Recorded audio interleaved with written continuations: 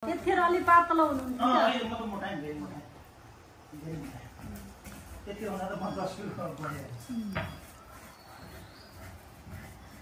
यता नुमकान्त अङ्कलको गोठ थियो त्यहाँ बस्नु भयो हैन नुमकान्त त्यो एउटा सानो एउटा गोठमा एउटा सानो कोठा थियो सानो कोठा थियो त्यही बस्थे। अनि हाम्रो गाई पनि भिडियोमा त छ उहाँको कता यतापट्टि साइडमा बस्नु भयो के त्यही मञ्चमा बसेको हो दुध मात्रै खानुहुन्छ दुध मात्रै खाने धेरै वर्ष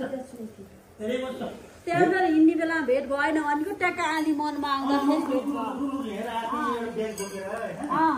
ब्याग बोकेर आएको अनि ठ्याक्क तपाईँ ट्र्याक्टरमा सामान किन्नुलाई हामी त्यसैतिर निस्केको मिर्मी घर हाम्रो मिर्मी पनि घर छ त्यो खबरा भटाइ कहाँ बसेको मिर्गी म ए जी तल दाँत खगराज त्यहाँ त बसेको म उनले बाबु बस्नु भनेर म यहाँ गएँ त्यो आमा एकजना रहेछ अनि यतापट्टि कोठाहरू सबै पुरै भएर खाली छ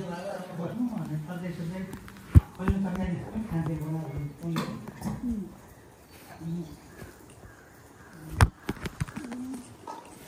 भेटुन त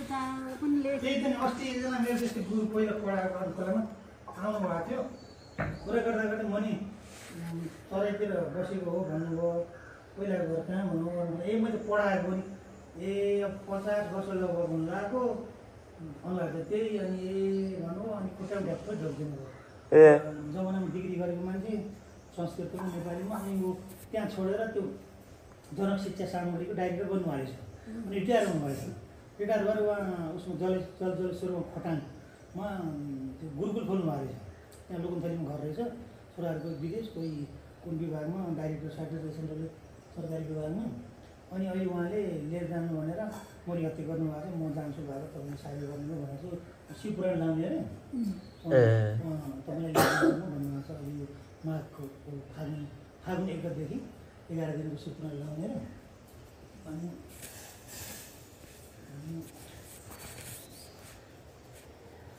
त्यो भद्रकुल भाषा यो विकासीवर मगाएको मैले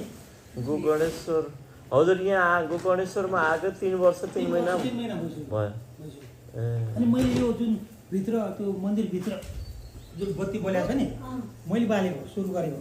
आएपछि हजुरले म आएपछि 2-3 दिनपछि यहाँ चाहिँ अब ऋषिहरूको ठाउँ यहाँ रातिमा मैले त्यो ओमको ध्वनि सुनेँ क्या विशेषरी मिठो पनि अनि रातिमा 12 बजे ओमको ध्वनि यो घरै फाट्ला कि जस्तो गरी कति फाट्ला गरी त्यस्तो सुनेँ क्या मैले कलेजो पनि फाट्यो मेरो भनेर अनि मधुरो पनि छ मिठो पनि छ ओमको ध्वनि सुनेँ होइन त्यसपछि 5-7 चोटि पनि पछि पनि सुनिरहेँ रातिमा। त्यसपछि मैले यो ठाउँ अलिकता ऋषिहरूको ठाउँ